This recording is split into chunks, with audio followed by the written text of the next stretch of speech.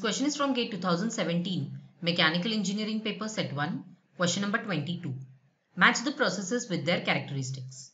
The processes given are P is electrical discharge machining, Q is ultrasonic machining, R is chemical machining, S is ion beam machining. The characteristics given are number 1, no residual stress, number 2, machining of electrically conductive materials, number 3, machining of glass, and number 4, nano machining. Let's find out the correct matches.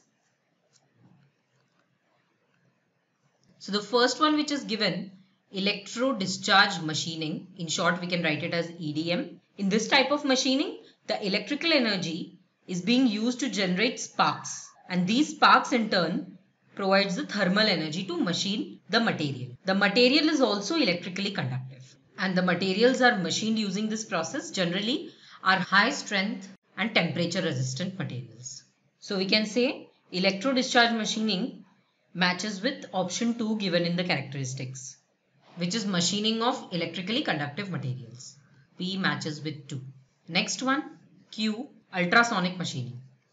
The materials that are poor conductors of electricity, and generally these materials are also brittle in nature. These type of materials are machined using ultrasonic machining, such as glass.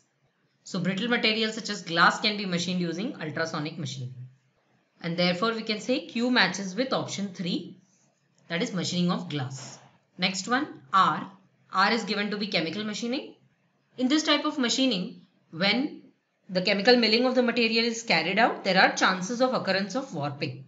And to prevent warping, all the residual stresses in the material from previous processing must be relieved. So warping generally is a phenomenon that occurs due to residual stresses, and therefore to prevent it, we should relieve all the residual stresses. And therefore R matches with relieving the residual stresses, which is given in option 1, no residual stresses. Last, S. Ion beam machining. This type of machining is a non-conventional technology which uses a stream of accelerated ions that are inside a vacuum chamber, and these ions, because of their electrical charges, machine the surface of the object. And machining with this technology can be carried out at a very high resolution. It can be of the order of 0.1 micrometer. So we can say that this technology is used for nano machining, and nano machining is given in 4th one.